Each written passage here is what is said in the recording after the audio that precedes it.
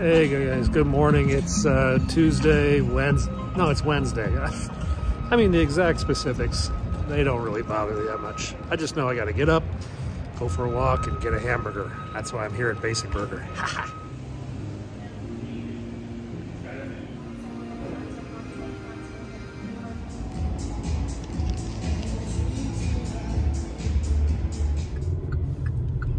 So over there, guys, is the Pentagon, and outside on this face of the Pentagon is where the 9/11 attack took place. There's a memorial there, but it's closed due to COVID, as are Pentagon tours. As soon as they reopen, I'm going to take you guys out there, but for now, about as close as I can get you to the Pentagon is the parking lot. So down here, those trees that you see planted now, that's the memorial, and the hit is right there in the middle. Now they've added all these new fence walls. They even built a new heliport down here. The heliport is now over here.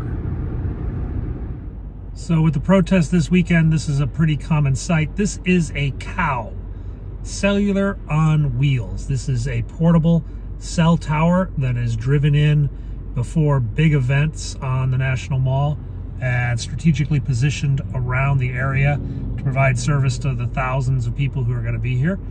We'll probably see a few other cows in other locations.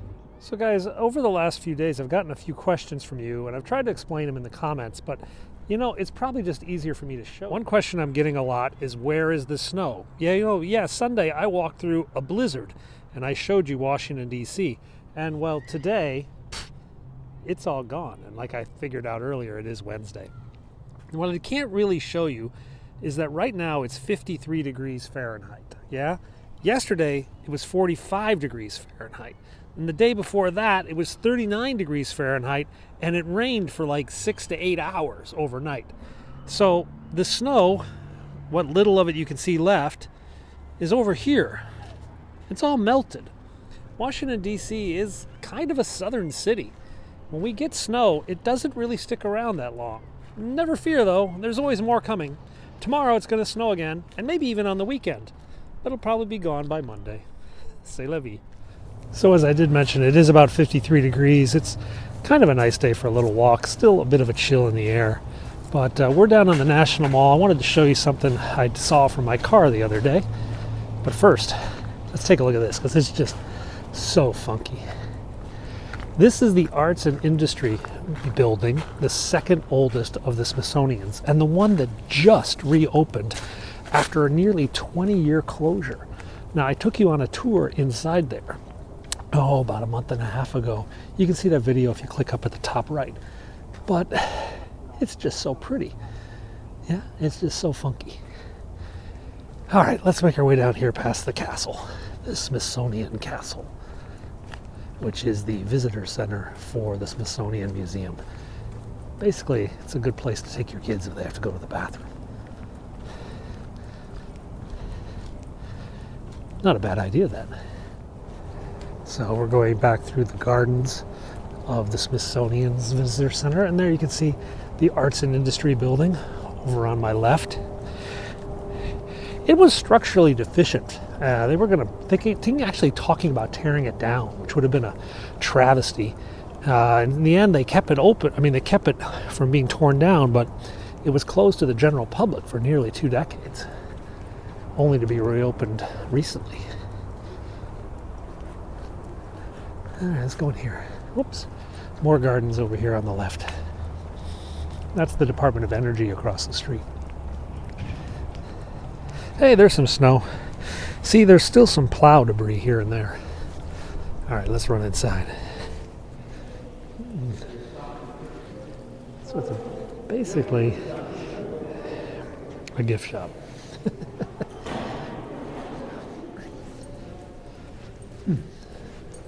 Shermer Hall.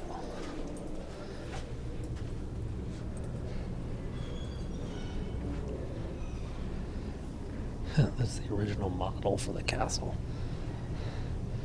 James Renwick, the architect. Let's go back here. There's a few more things back here now.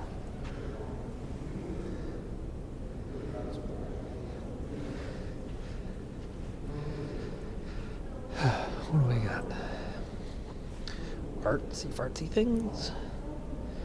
That's from the Asian Art Museum and the African Art Museum. This is from the Air and Space Museum. This is Chuck Yeager's helmet. It's kind of cool. And that was from Wiley Post. You guys know Wiley Post?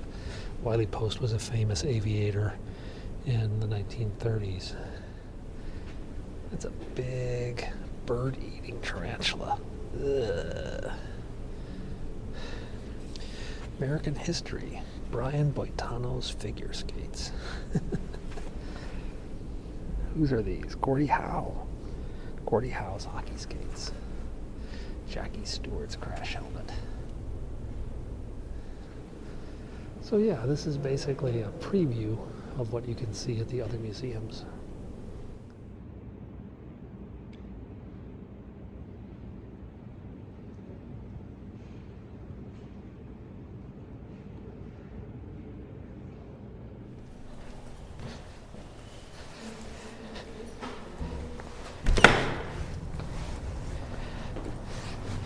Castle Cafe, overpriced sandwiches in a plastic bag. All right, so we are out of the museum and let's make our way down this way. Oh, shoot. So over on the other side from the castle is the Natural History Museum. That's bugs and diamonds and dinosaurs and bones and stuff like that. Art galleries up there. The Capitol down at the end of the mall. And swinging around this way, we've got the American History Museum over there. We haven't been there in a while, but hey, it's Washington, D.C., and it's got to be a protest. There's going to be a big protest this Friday. Over here, you can see a stage being set up. For this is where the National Right to Life or March for Life protest is going to take place on Friday. Takes place every year on the anniversary of Roe versus Wade. Roe versus Wade was decided in January, and they have marched through snow and rain and cold for over 40 years, it seems. Setting up for these is a big deal. I mean, you got space heaters, you've got speaker systems, you've got the plastic flooring they put down. I mean, look at that speaker. It's going to lift it up. They've got a press gallery set up. They're already setting up some cameras there. Probably going to do some tests. There you go, marchforlife.org. So that'll be Friday, I think at noon. At noon, they're going to march up to the U.S. Capitol at the Supreme Court.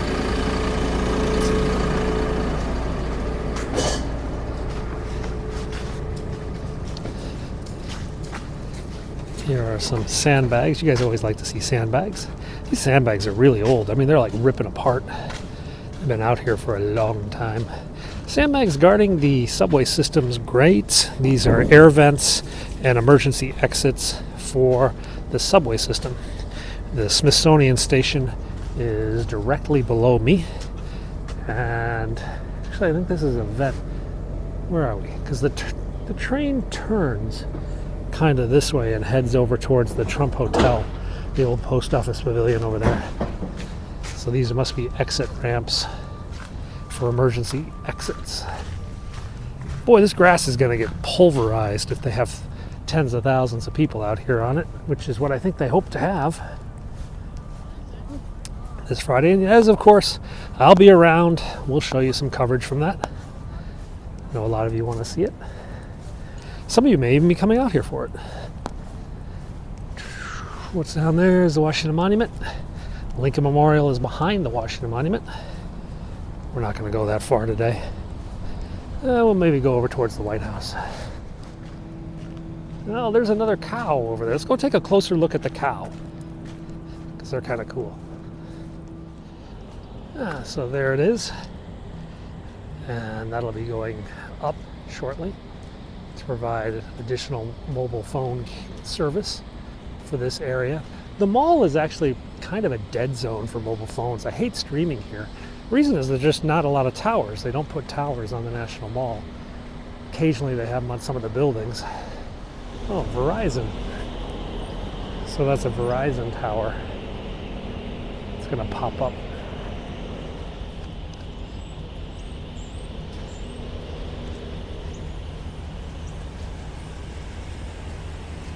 I wonder how much one of those things costs. I bet it's a bunch.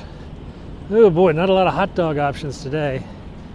Just that guy with his Philadelphia cheesesteaks. I don't feel like that.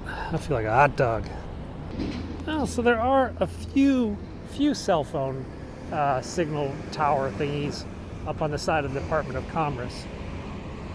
Not a lot, but I guess that helps out a little bit. And then there's one over there. There's 3 or 4 more over on EPA. They're actually painted the same color as the building. Kind of try to blend in.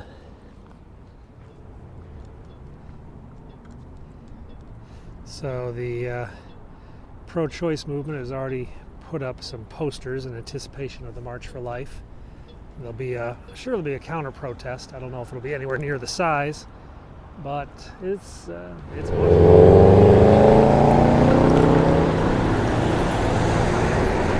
street vendor tells me that Trump stuff outsells Biden stuff. I asked him the other day. Most of them are pretty neutral. Oh, it's 50-50 is what they tell me. But he was like, no, I sell more Trump stuff. So you can see those little Christmas trees over there. And you can hear some construction equipment over here on the east fence, the East Executive Avenue, where they're still working. Actually, this is kind of like one of their little construction headquarters. They've got like a couple trailers pulled over there. There's that fence, same that we've seen up on the White House. And Christmas tree. Oh, they actually got the diggers moving across the lawn today, in and out of the garden. So I told her they did make a little pathway for the diggers to go without destroying the grass. So there's like an elevated pallet pathway. It's a bunch of pallets. Don't mind me, I'm crashing my scooter.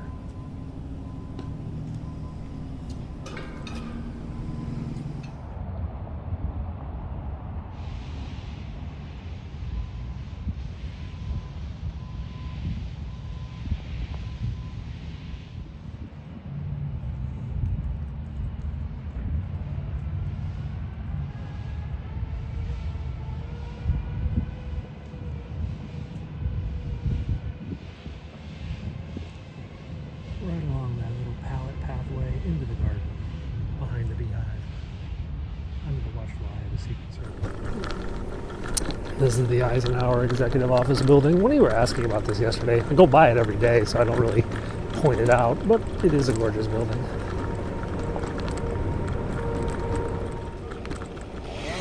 I hear a chainsaw. Maybe my video yesterday making fun of the limbs not being cleaned got through. No. Maybe they just hired a crew today to trim this tree.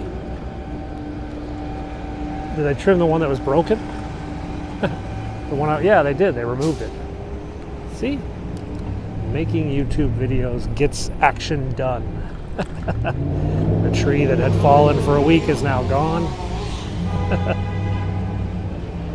I feel I have accomplished something. There's the Blair House, the official guest residence of the White House in the United States. Foreign heads of state are allowed to stay here, as are, other distinguished visitors.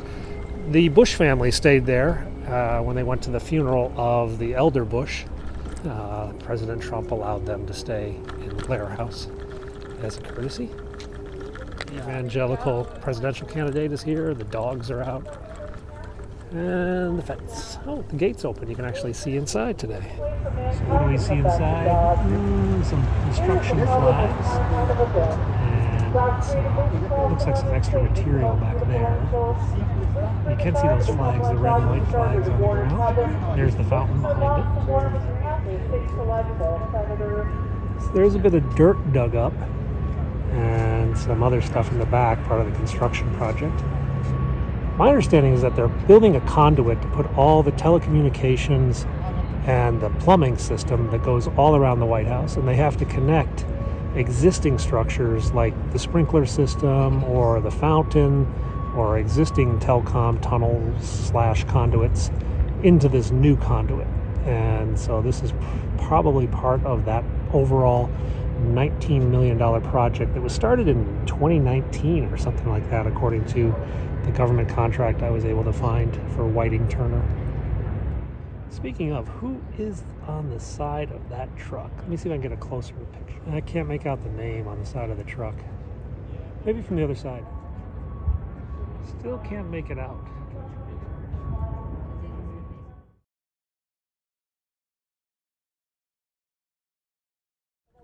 So this woman is running for president on the evangelical born-again ticket that she kind of created. Ultimately bringing Adam down with her, Satan continues to tempt, torment, and accuse mankind. So, TV crew over here with a man on the street interview camera. From this angle, you can actually see inside a little bit because we're up at a higher elevation. They didn't paint the inside. You know, those voices in your head are kind of like what I say. Just a flag back behind the press group. I thought there was like a gaggle going on, but no, it's just a bunch of cameramen throwing all their gear together at the end of the press tent. There's no Marine at the moment, which would mean the president is not in the Oval Office at the moment. I don't know if they've declared a lid already. It's kind of early, but sometimes we get early lids. A lid means that nothing of reportable value will take place. No more statements, no more photo ops. A lid basically releases a lot of the press guys to go home and go on with their day. I mean, usually they declare a lid after dinner. So this is East Executive Avenue. This used to be a road that you could drive down back, well, when I first moved to Washington, even before then. I think Reagan administration, they closed that and turned it into parking. The first of many closures. If you watch All the President's Men, there's actually a scene where a taxi cab pulls out of that street with Woodward and Bernstein in it. Kind of a funny scene. Nowadays, it's all closed up. Let's get out of here. Whoa.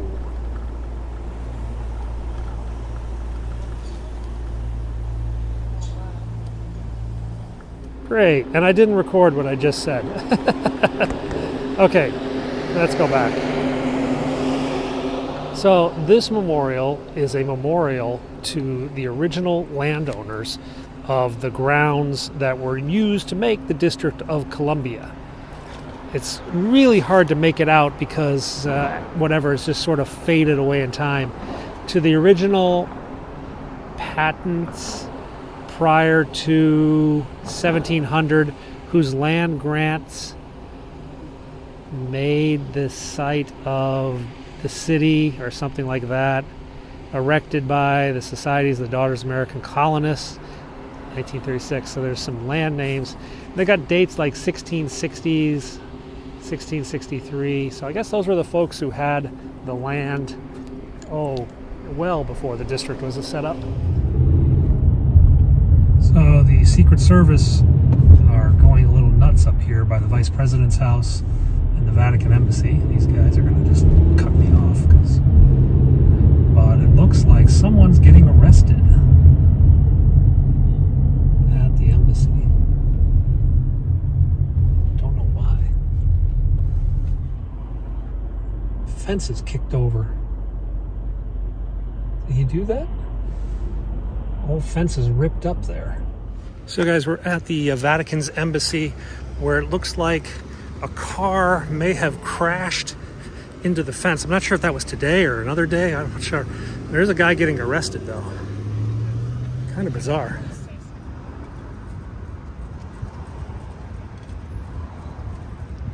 So this was 2 nights ago, not today. This is just some random protester. So, guy with some issues is being arrested as protest. It's unrelated to the car accident, which was just a random car accident the other night in the snow. So, life in the big city. So guys, that was my day. I'm gonna get this video up. Thanks a lot for watching. Subscribe if you haven't. Gonna give you coverage of the protests going on this weekend and, well, whatever else we see going on. I think Biden's off to Camp David, so we're gonna see Marine One pretty soon. All right, thanks for watching. Bye-bye.